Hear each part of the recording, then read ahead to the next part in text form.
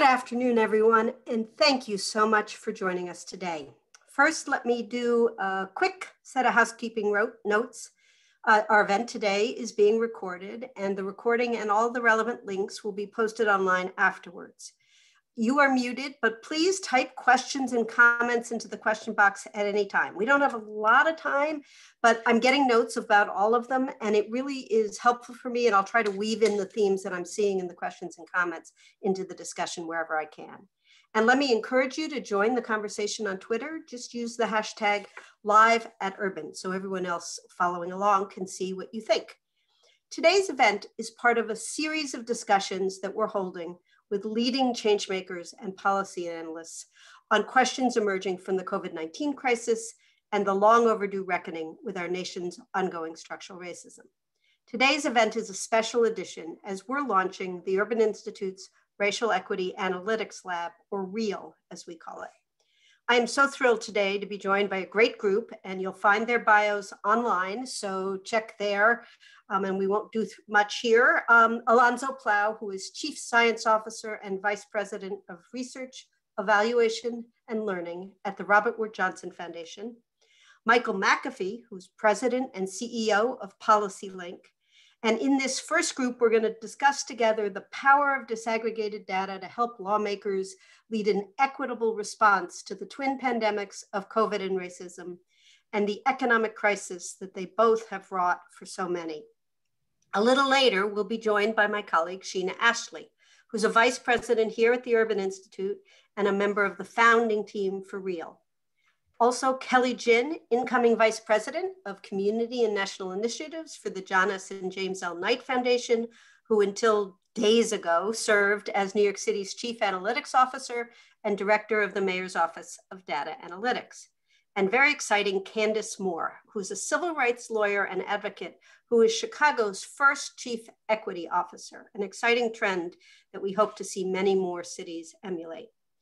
They're going to talk together about how leaders are using disaggregated data right now to target COVID-19 response to communities needing the most aid, and how together we can all build the regular practice of using timely disaggregated data in decision-making to keep a constant watch on how to close equity gaps and make sure we don't allow them to further widen. Throughout our conversations today, we'll be introducing you to REAL. And this is a new initiative at Urban that's seeking to provide race-explicit analysis that can equip equity-focused changemakers with real-time data to design and advance policies that are conscious of their racial impact. Drawing upon Urban's fabulous tech and data science team, REAL is deploying creative tools for matching and imputing demographic data to address the fact that in so many of our federal public and private data sources used for policy analysis, we lack sufficient racial identifiers. Our goal is to overcome the barriers to empowering everyone from the activist to the policymaker with info at a small area level that's timely and specific to different populations. We launched REAL as a pilot in May of 2020, drawing on our own small pool of unrestricted funds. And since then, they've produced, among other products, a data tool using data from the Census Pulse survey that makes it easy for researchers and changemakers to assess racial and ethnic disparities across 10 indicators of well-being for every state and the 15 largest metro areas in the US.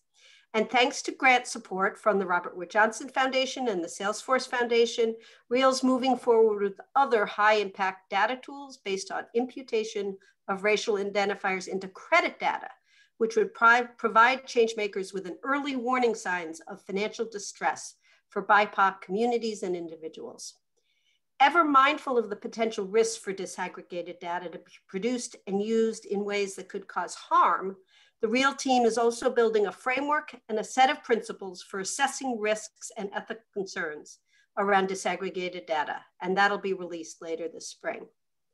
At its core, REAL was developed out of a belief that disaggregated data can help us to realize the power of knowledge, design more race-conscious policies and programs, but that they also have a growing power to divide, marginalize, exclude, and reinforce abhorrent constructs of racism if not analyzed with attention to context and structural forces.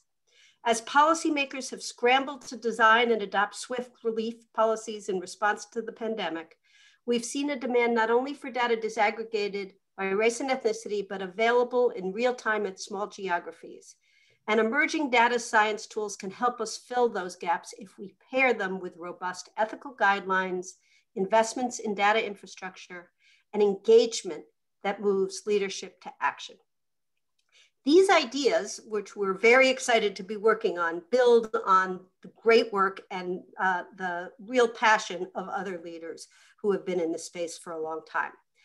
Particularly, there's foundational work that was conducted by our friends at PolicyLink with the support of Robert Wood Johnson Foundation to make the case for data disaggregation to advance a culture of health. And so we're really pleased that we're going to start today's discussion with Michael McAfee and Alonzo Plough. As I mentioned their bios before, let me just skip right to the conversation. Gentlemen, thank you so much for being with us. Really honored that you would help us to launch this project. Michael, I'm going to start with you. PolicyLink has long called for addressing racial inequalities in public policy by using tools like this, by really thinking consciously about how policy affects different populations. So what do you mean by the term disaggregated data, and why is it so important for racial equity? We think disaggregated data is so important because it's real people. There are lots of lives behind that data. That data tells us stories. And what we want to be able to understand is the stories of specific groups of people that are often being left behind. And that's why disaggregating the data is so important for us. It gives us a richer insight into being able to act and hopefully to enact a new possibility. You used a phrase, abhorrent constructs of racism. For us, when you disaggregate the data, you see that. And what we're hoping for is that we begin to get a critical mass out here that understands that that data is telling us that people are being harmed. And we're going to be able to get beyond the politics to do something about it. The last thing I'll share is this. You know, when it comes to disaggregated data, we were in Pittsburgh a year or so ago, and we were sharing some of our National Equity Atlas data. And two women came up at the end of the presentation and they were crying. And they were crying because they said, we've been saying this for years, and the data is telling the story that we've been trying to get people to listen to. And as we think about the power of data, I hope we all can sit with community, while they may not be using these fancy tools that we have at our disposal, they've been telling us this story of their pain and their suffering. And this is an opportunity now for us to hear that and to actually do something about it. So for us, disaggregating the data allows us to craft better strategy. That's great, thanks. And your critical point that every piece of data is a person's life, and that data can tell stories, but we also need to recognize the expertise that exists in the lived experience of community that the data is representing as well. Alonzo, this is so much a part of RWJF's strategy. So why is disaggregated data so important to particularly responding to this pandemic? How have you been investing and focusing on data to inform your response? There, we saw with COVID, something that told us we were on the right path with our focus on health equity and our focus on developing meaningful data for action. As we know, the pandemic was a confluence of the pandemic of a virus and endemic of racism. Those two things together create a pattern of unequal outcome, but we have a data system that isn't sufficiently robust or disaggregated to pick it up on the prevention side or act effectively when it's happening in real time. And I think that's the real challenge. It's disaggregation by race, ethnicity, but it's also disaggregation by place, geography, and even microgeography. I call it hyper-localized data. And COVID is so critical. When looking at COVID, you see what you need to know. You need to know more than people living in apartments, you need to know how many people per room, because that is the density element that tells you why there was so much spread in low-income communities that have been marginalized, where they have more than 2 people per bedroom. So, I mean, I think the breakthrough that we need in our health-related and well-being-related data is that kind of granularity, that what Michael said tells the story with the right kind of granularity and sense of place. You know, as a former public health official in big places like Seattle, King County, and Los Angeles, the county story was too consolidated. You know, we needed to know the story within South LA, the difference between Watts and Compton, so we could begin to get at what to do. So I think the future of where we want to go are actionable data, meaningful data. But I would just want to add one more thing in this opening statement, not just disparity or how bad it is data, but you mentioned well-being data, asset data, that allows us to understand how communities are thriving and how to build on that. So data modernization is not just more deficit mapping, it's also asset mapping. Asset mapping, and then I think also giving us tools to figure out how to deploy our resources to solutions as well. Exactly. And I think that's what's so, in some ways, exciting about this. Once you start to have disaggregated data, you can imagine if we take policy A and policy B, and you have to make a choice which one to pursue. If you can imagine one will have a disparity closing effect and another a disparity widening, you make a different choice if you put that information in front of decision makers. And what a difference a week makes. If we had held this conversation 10 days ago, we would not have kind of national attention to this. Last week, I think you'd certainly both know, President Biden signed an executive order on advancing racial equity and support for underserved communities through the federal government. And in essence, its core principle is that in making federal decisions, not a boutique set of racial equity decisions over on the side and then we go about the rest of the business, but that as we are doing the business of government, we need to be mindful of equity at every turn. And we need to be thinking about each of these policy choices in those terms. And so the executive order is full of strategies and steps to start agencies building capacity to assess the different programs they run, to build some tools that lots of different agencies can make. So I want to ask you to think each a little bit about that moment and that opportunity. Why don't we start with you, Alonzo? What are some of the biggest things that you think can come from this kind of focus on disaggregating data at the federal level with the president's attention? Well, one of the things that's exciting about the executive order is it's reflecting a whole of government approach by the administration, because the kind of health problems that confront us, whether it's the pandemic, we seem to forget about the opioid crisis that was the existential crisis that preceded it, or climate and health.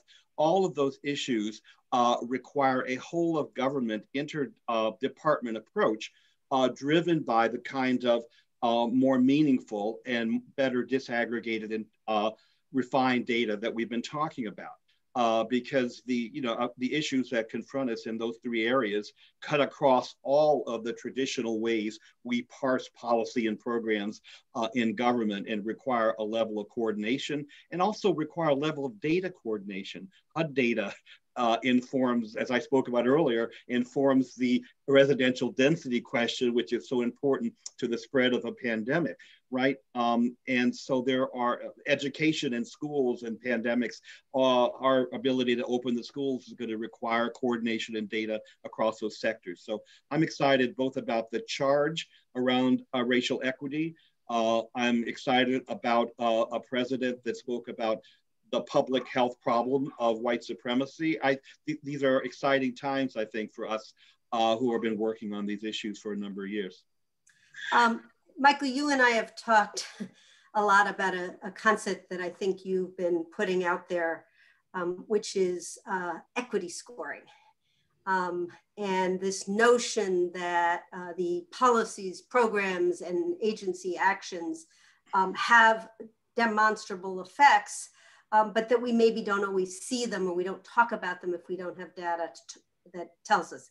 I think we all know the Trump administration created the PPP program, and they actually stopped collecting data that otherwise the Small Business Administration would have collected about the people who were receiving those loans. So can you talk a little bit about not only the power of having this data, but then, you know, an architecture over time, an infrastructure over time for decision-making that you're beginning to imagine? Yeah, you know, I think the executive order reflects more than 20 years of work from the equity leaders. Now the next 20 years of work is getting set up. The federal government is the locus of where this work needs to be won and lost. And when I say that, what I mean is this government has a chance now to begin to do the thing that it's never done.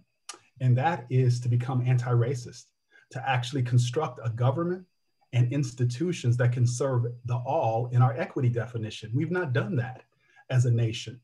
And to me, that is what the opportunity is. And when we think about scoring and auditing agencies, it is really an opportunity for us to get back the notion of accountability.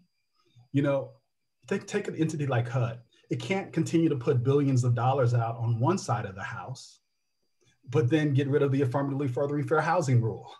You know, you can't have harm being done by our governing institutions, and at the same time, then asking communities, what's the return on investment? We're undercutting that work.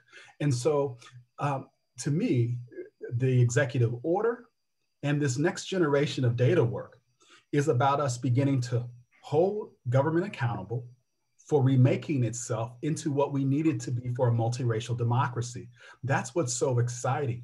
And there's plenty in that, I guess in the definition of all. You think about 100+ million folks in this country struggling to make ends meet. 26 million are white. Not just talking about Black and brown folks. The design of this nation isn't working for large swaths of people. And the opportunity that we have with this data work and with this executive order is to begin to get that 100 million number going down. So I want to ask both of you a related set of questions around the use of data. One of the questions we got in the chat was, give me examples of what does it mean to be actionable? How are we going to have this data in hand and do something different? And Michael, let me ask you to answer that question, particularly in the context of advocates and people on the ground, often who are seeking policy change from actors. You know, in some ways, data is hard for some people to access, but on the other hand, it grants people power. So how do you see the role of disaggregating and the federal government providing it, changing the nature of the conversation in our country about policy outcomes? I believe that when we create the right data infrastructure, it should be used by advocates to hold people accountable and to advance their agenda. The National Equity Atlas that we stood up does just that. A perfect example is us designing the Renters Week of Action data profiles, and even right now, a lot of the eviction moratoria using our data sets to make the case for that. Advocates are using that data to make the case for impacts, as well as why the eviction moratorium should be extended. And so that is fundamental. Now, the thing about data is I don't think it can be decoupled from the leadership task. It's not going to make you do anything if your head and your heart aren't right. I mean, and that's just the reality of it, right? We've been getting intoxicated by data for a long time. The question now is, if we want to do different work, new data is required, but there's enough data right now for us to act. That's why I use that 100 million. That 100 million number has been around for a long time. There's a lot of folks struggling.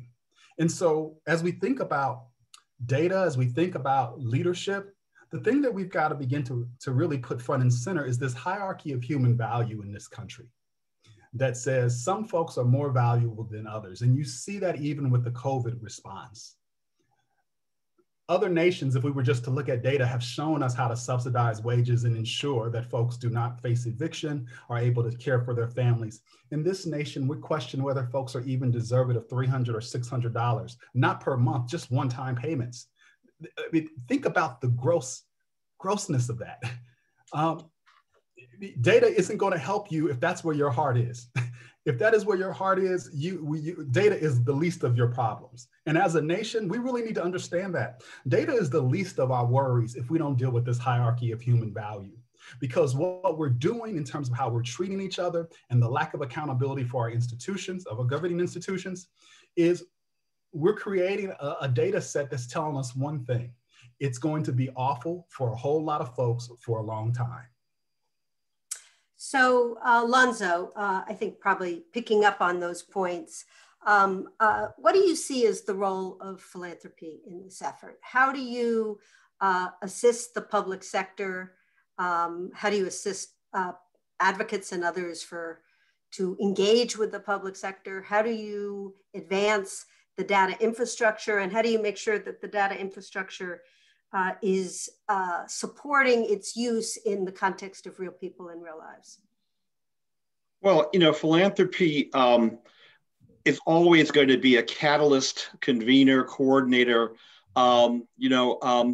Those of us in the Robert Wood Johnson Foundation who ran large public health systems, we had much larger than the annual grant-making budget. We have the foundation, and I didn't transform Seattle, King County, or Boston. So it is careful leverage of money, particularly around other systems investments, to make these kind of changes. Both changes in attitudes and changes in the kind of data that you collect. And I think I really like what Michael said, because you have to change your mindset about what and who is meaningful in order to construct the kind of data that helps you lead toward equitable policies. So in the grant making that we do, it's supporting meaningful data, data that can be used, that is transparent by communities who can see themselves, not just in the problems they have, but in the assets they have, and build toward collaborations, solutions, building community power in order to affect the kind of changes that they want to make. And we've done that in many different ways. Our DASH programs that works with a variety of small community organizations around the country, bringing data people want to see in their communities to solve problems that they want to solve in partnership. It's that kind of meaningful data, but I really want to keep emphasizing it's not just all deficit data, it's asset data and building on those data. But it's also looking, I'll mention a couple of things from our COVID experience. Many data sets popped up that weren't governmental. Some of the best dashboards that came up were from other groups that had better visualization and community groups. So we want to make sure when we're thinking about data of the future that it's government plus other sectors, other participants in developing those data systems. So Alonzo, you gave one example. I'm getting a bunch of questions in the chat about, give me an example. What do we learn in disaggregated data that we wouldn't otherwise know? So just make this conversation concrete. And you did, Alonzo, talk a little bit about housing data combined with health data. So I'm going to ask you, Michael, to go first and give us an example of decision-making that when you have more granular information of one kind or another, you can make a different kind of choice. Well, a really good example is in California with COVID when it comes to reopening. We helped on the governor's task force, and we helped them put an equity indicator, a metric in place. Because if you just look at the data in aggregate, you could actually open up and say everything's fine, when actually the communities who have been hurting first and worst are still suffering. When they went back in and decided to put that equity metric in, it put greater pressure on folks to target the resources to those who really needed it the most. That is the perfect example of looking at a municipality in the aggregate wasn't telling the entire story. Yes, some folks might have been doing better, but those frontline workers and those communities where those frontline workers still resided, their numbers weren't improving. And so by Governor Newsom putting that indicator in place, it put pressure on folks to be accountable for not just glossing over the community and trying to hide the numbers and open up just because those of us who can work at home are doing well. It forced them to actually deal with the problem of the neighborhoods where people are still struggling and being left behind. So that equity indicator is still in effect now. Alonzo, other examples? Well, an example of where the disaggregation is really important and you need better leading indicators is it took the nation too long to see how disproportionately impacted indigenous populations, Native American populations were because of the lack of having sufficiently granular data and resources in those areas of the country to be able to provide that data very quickly. I mean, I think we abound in negative examples around the data not being there, where we find out risk and unfair health outcomes after the fact. But I think that another example of very good granular data that we don't use both on prevention and also response is 211 data. From the United Ways worldwide. That is a wonderful leading indicator of the social nexus of risk at a very local level. And we don't do enough with that level of very local data that's tied to local delivery systems. So the long-term systems building and policy solutions are also very local. And need to be driven by that local data. So those are two kind of examples. But you know, data wonks, like many of us, have got to learn to make those data clear and accessible and reflect problems people want to solve and become a tool in them solving those problems. And I'll take the moderator's prerogative to mention an example my colleagues did that I'm very proud of. When the early job loss numbers were coming in from the pandemic, we often didn't know much about who was losing their jobs, but we did know a bit about where job losses were happening. And we started to be able to know that in those geographies, what was the mix of, which sectors were we seeing job losses in? And if we were seeing job losses in certain sectors and we knew in other data sets something about who lived in those places and what kind of employment they had, you could start to predict, even if you didn't have the data yet, you could predict at a more granular level which neighborhoods were going to see job losses, even if we'd have seen them in New York, but we hadn't seen them in parts of the country that hadn't seen the pandemic yet.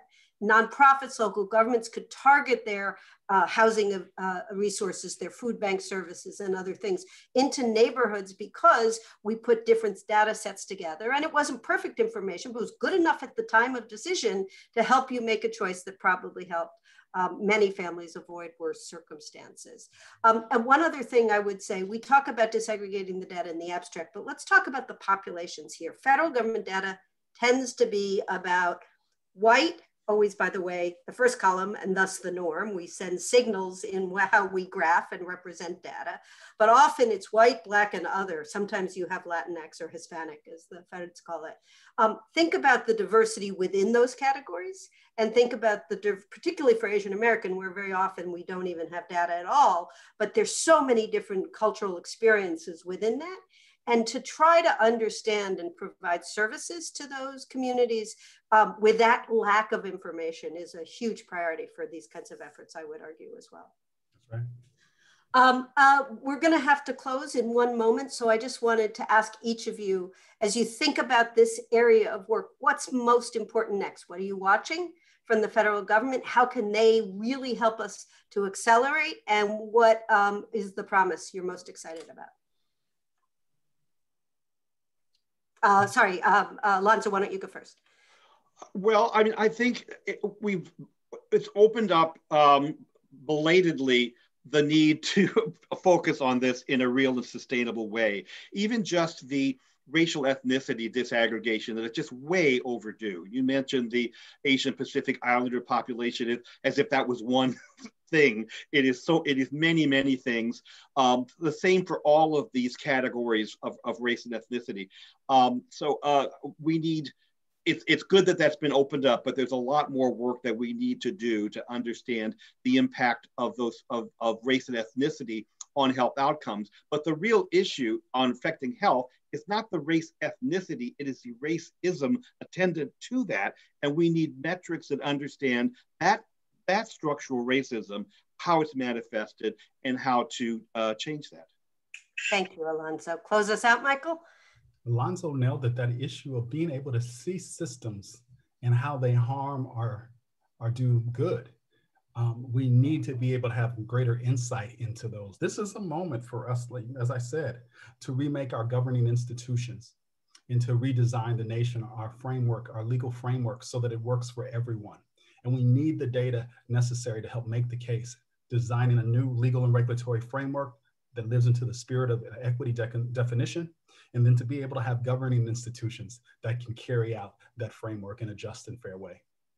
Nice small mission for all of us, but one we're glad to have all of our participants here today excited about as well. Thank you, Alonzo and Michael, for joining us. And with that, we will welcome another group of local government leaders and Urban's own Shena Ashley. Take care, Michael. Take care, Alonzo. Thank you. Thank you. Bye. So great. We are now really pleased to welcome first Urban's Vice President of our Center on Nonprofits Philanthropy, Shena Ashley. And as I mentioned, Shena is part of the team that worked together to put together the Racial Equity Analytics Lab. Kelly Jin, formally now, congratulations on your new soon-to-be role, but until recently in the Mayor's Office of Data Analytics in New York City. And Candace Moore, Chicago's very own first Chief Equity Officer. Thank you, all three of you, for being here. So Shena, why don't you start us up? You guys, you've been leading this effort with your colleagues here at Urban to help us contribute to this conversation. So how are you thinking about the problem of disaggregating data and its potential? Thank you so much, Sarah. And I am so energized by the start of this conversation already. So hopefully I don't get too excited. But let me also take a second and acknowledge some of that team you mentioned. REAL has been really developed out of the energy and passion of so many at the Urban Institute. I'll name just a few, but everyone knows who they are who's been participating in this. Stephen Brown, Megan Randall, Graham McDonald, and Elena Stern from the data and science team. And we've been advised by key experts like Monique King-Valand, Michael Deitch, March Turner, Danny Rose, so many who have poured so much effort into REAL. And I'm so excited about the launch of this effort. In this next conversation, I think exhibits and brings to the front the users, the people who REAL was envisioned to support. We started REAL to really be a resource and to meet a demand that we saw out in the community, that there are so many equity-focused leaders who were civic leaders, philanthropic leaders, business leaders, who want to be moving on equity, who really want to be advancing sustained equitable impact in the communities where they sit, but saw that every time I went into different communities, they would say, well, we're limited in data. We would love to be able to see it this way, but we don't have the data access, and particularly real-time data is where the gaps were for these leaders.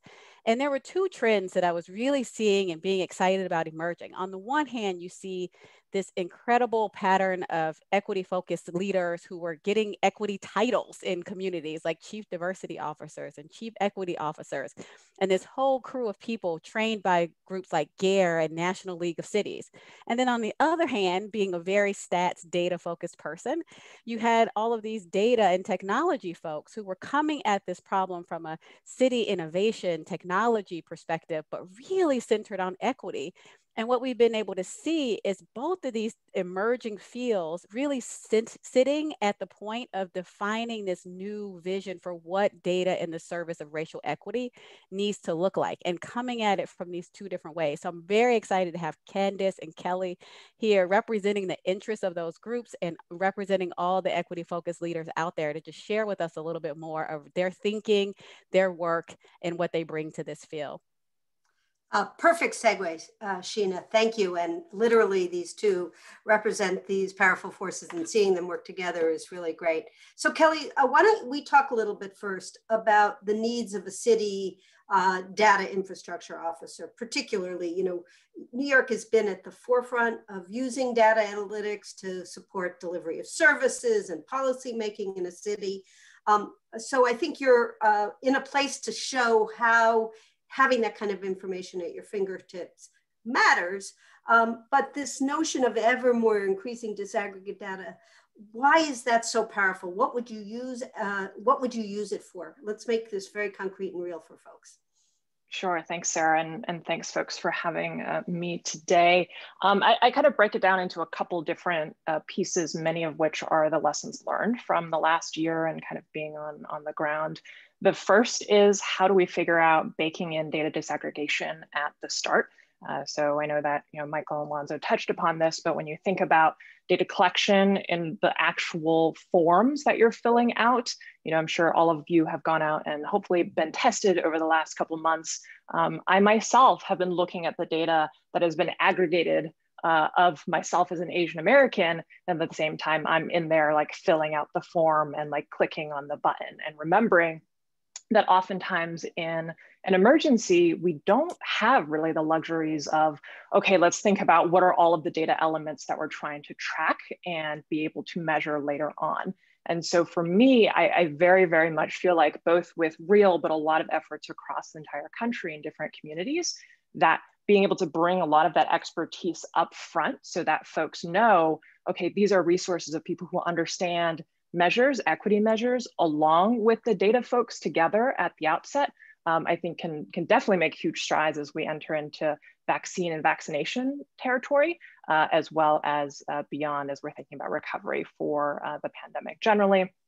The second, I am going to be the technologist here to talk a little bit more about bringing external data in. So this is briefly touched upon in the last session, but I remember early on, and I know this is true across the country, the data that government actually has. So when we think about the data coming in from labs and public health departments, as well as city data. So let's take, 211 data was mentioned. 311 data is quite a giant treasure trove in New York City. When we think about all these different data sets, there is kind of misrepresentation or not a complete representation of different communities, different locations throughout any jurisdiction. And so as I think in the future, I think about how can governments as well as the broader ecosystem start to invest in like, how do you actually weave all of these different webs together to provide a bigger picture as to what's going on in a current state.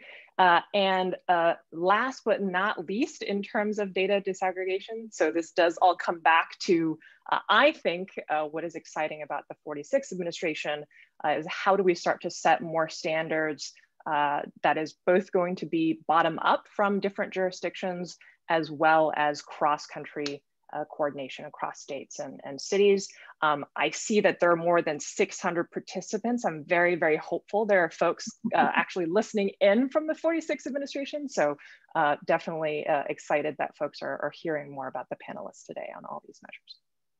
That's great. Thank you so much. And Candace, how are your team at the Chicago office of the Chief Equity Officer thinking and using data, particularly as you try to help the city deal with the COVID crisis? I think of Chicago as the first place really we saw data coming out to tell us how horrifically this pandemic was affecting disproportionately some communities instead of others. So how's this helping your political leadership and all of your agency colleagues make different choices? Yeah, absolutely. And I'd also thank you for having me.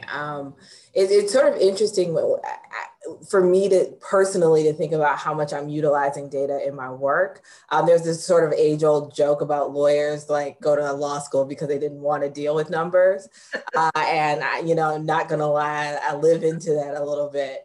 But when I step back and really think about the way that me and my team have been working, especially around COVID, and some of the innovations and I think exciting things that we've been able to do, I am reminded that data has really been core to so much of our work.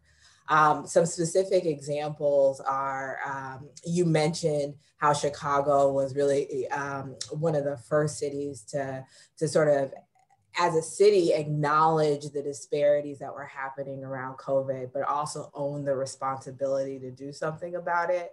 I remember those conversations very vividly. Our Department of Public Health, CDPH, is a powerhouse in pulling together data about health disparities, disaggregating it, breaking it down by community areas. So we had a strong foundation to build off of so that they could tell us we had a problem. And then we could all see the problem really clearly. And I think that was really important for our administration. Now, what was also true is that in seeing and acknowledging the problem, our mayor really pushed us that we got to do something about it. So we're not here to admire the problem or just say, oh, isn't this bad?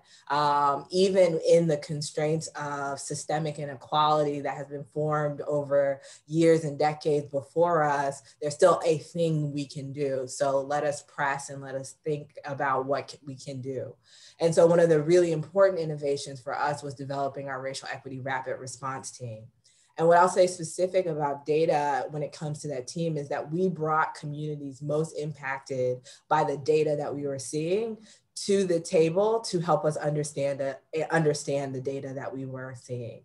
And what that did for us in terms of really then being able to break down where the barriers were, what more could we be doing, was to really empower our communities, but ultimately just drive at better solutions. They saw things that we didn't see because we didn't live there.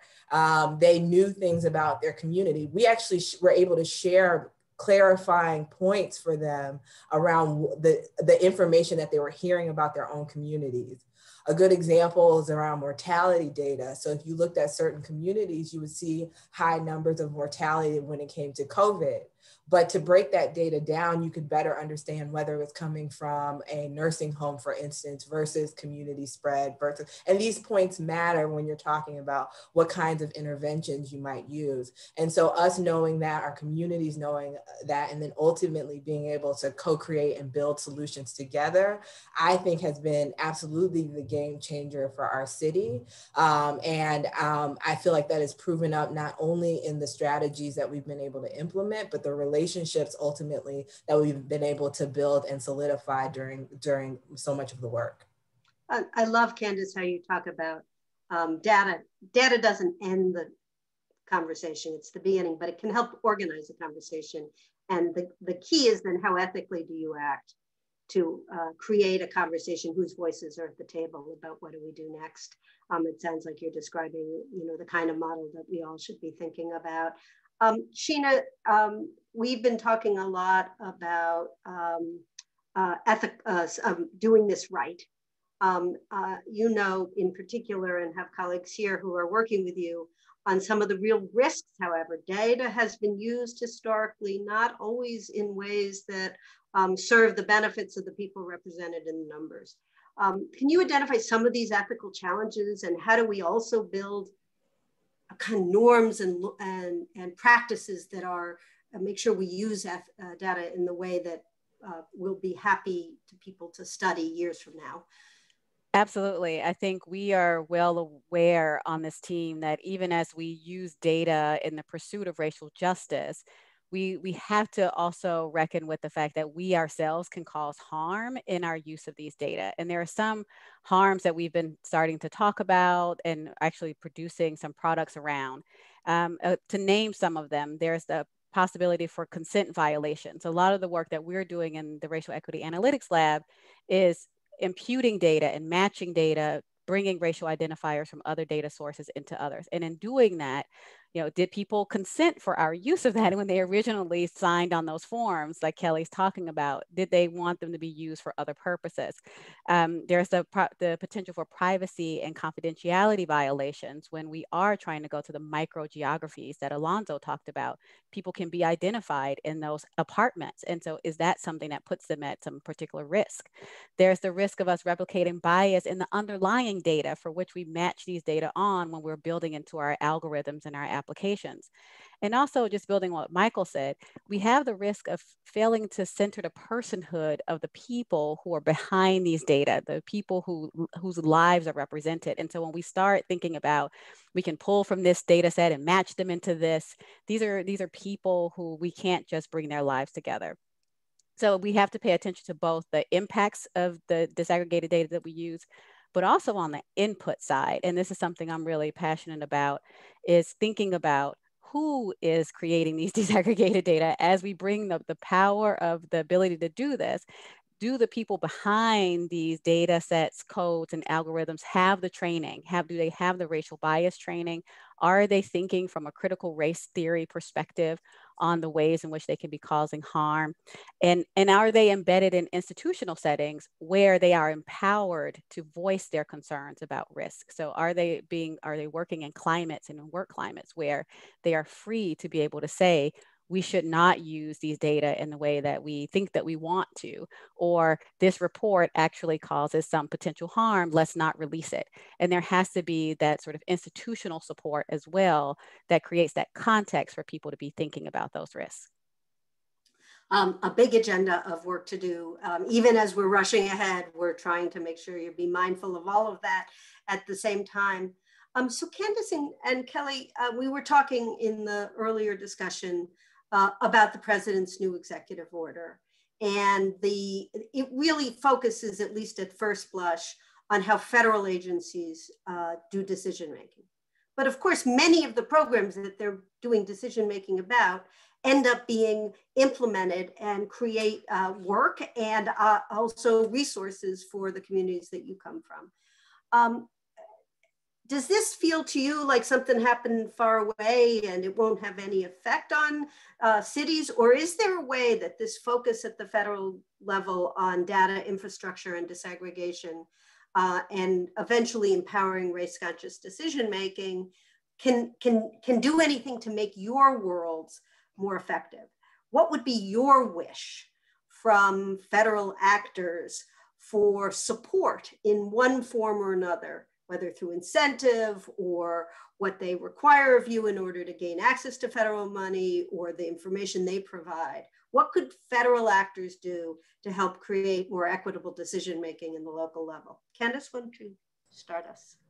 Yeah, I think a few different thoughts are firing off in my head. One is I just think about how can federal agencies learn from the sort of lower, smaller jurisdictions about what the experience of their services and programs are and what they have on communities. I think the ability, when I think about equity, I always think about how do you better understand how people most impacted by a system or a policy or a practices are experiencing whatever you're talking about. So what does it look like to actually have that kind of through line where folks at the city level, for instance, can really talk about what seems like a big, large federal program, but ultimately has impact? How can they share their data with us to help us understand what is happening in contexts outside of us? We're not on an island. We are deeply impacted. How does the data that the federal government collect really then work to empower communities, empower cities, states, et cetera, in problem solving and better understanding patterns or impacts that are happening in other places that, quite frankly, at a city level, you just don't have time to do that and to analyze that. You're trying to triage so many things at the ground level. It's helpful to have those kinds of through lines and understanding. So those are some of the things that jump out to me. Kelly? I absolutely just want to echo Candace on the benchmarking point. I think there's a lot to be said about the federal government's ability to convene and the power to convene different communities and for communities to learn from one another. I think philanthropy obviously always serves a role in that capacity, but I'm very, very excited to see more of that happening in the upcoming months. The second piece that I'll briefly touch upon is the funding of data infrastructure and data acquisition.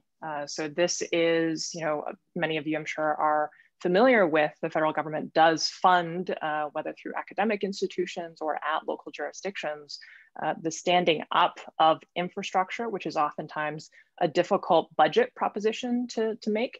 And then increasingly the fact that there are really, really high value data sets that can be aggregated and anonymized in certain ways for local jurisdictions to use for their decision making. I think a lot of work could be done there, most notably, hopefully, with FEMA support. And this kind of brings me to my last point on this for the moment. But for federal government, really to remember to be hiring and bringing on people with local government experience. So I am very excited. I'm sure you all have been following some of the nominees, but the NISM Commissioner, Emergency Management Commissioner, to be nominated as head of FEMA, Polly Trottenberg as Deputy Secretary at DOT, and of course, many other nominations really excite me, because I myself, when I was working at the White House in 2016, remembers being the only person in the room with local government experience, and people turning to me and asking, you know, what would you think about this if we were implementing a policy? So I do also think about the actual people in the room within the federal government. Absolutely. So Shena, just quick question, Kelly mentioned earlier, but I wanted to ask you to pick up on this.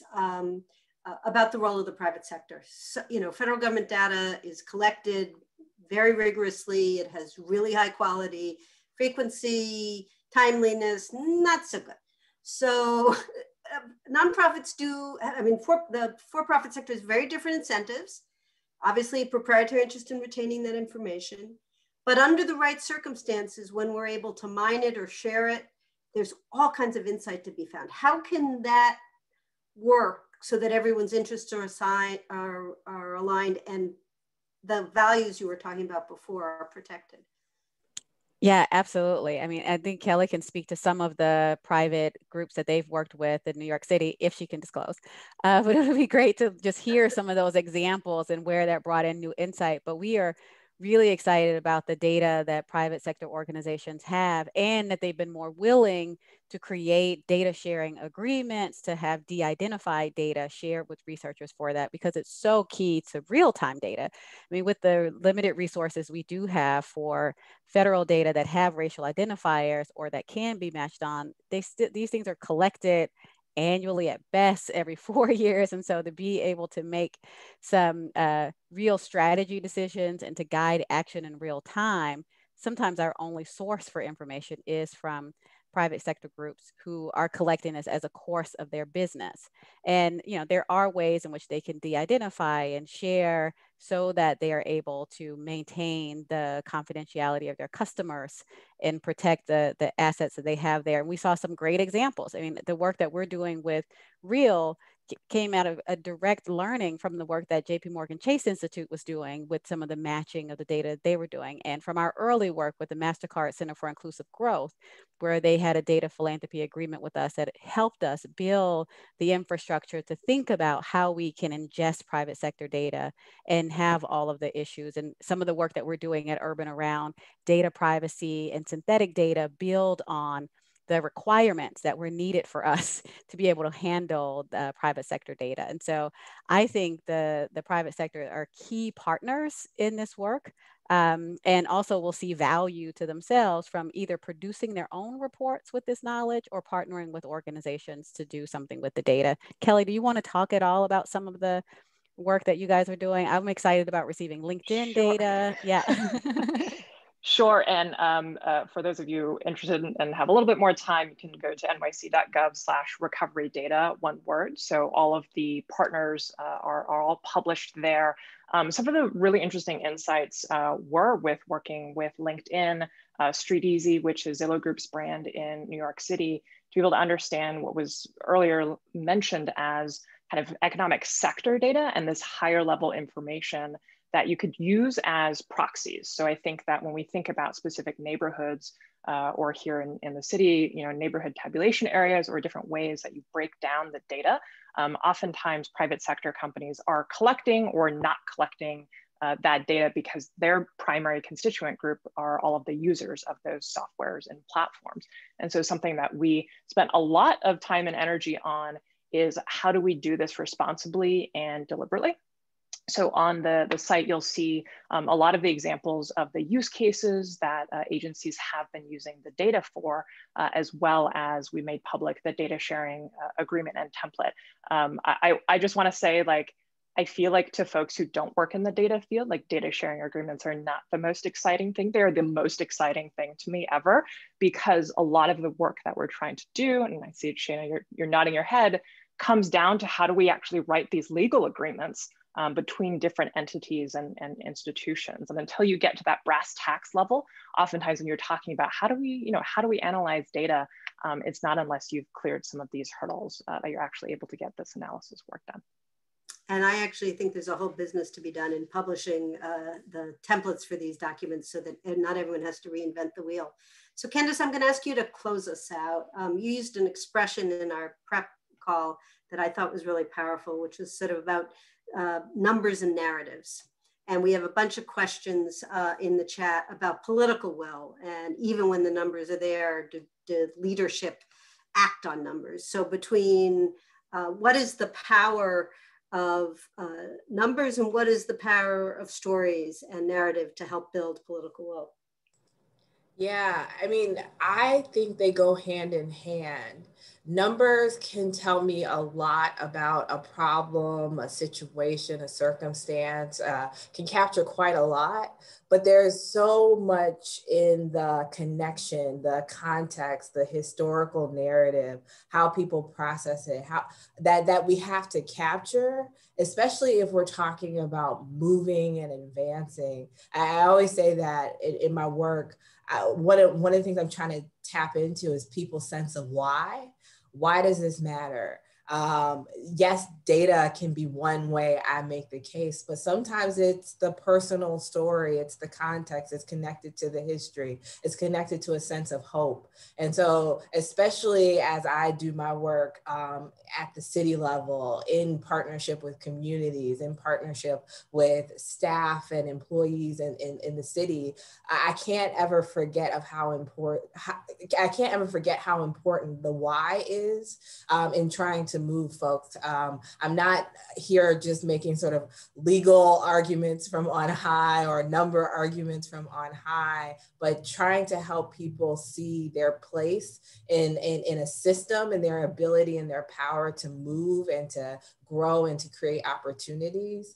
And so that constant reminder to marry our numbers with our narratives, our stories, our histories, our context is just something that I think then really brings a lot of power to the work and then brings more people into the fold.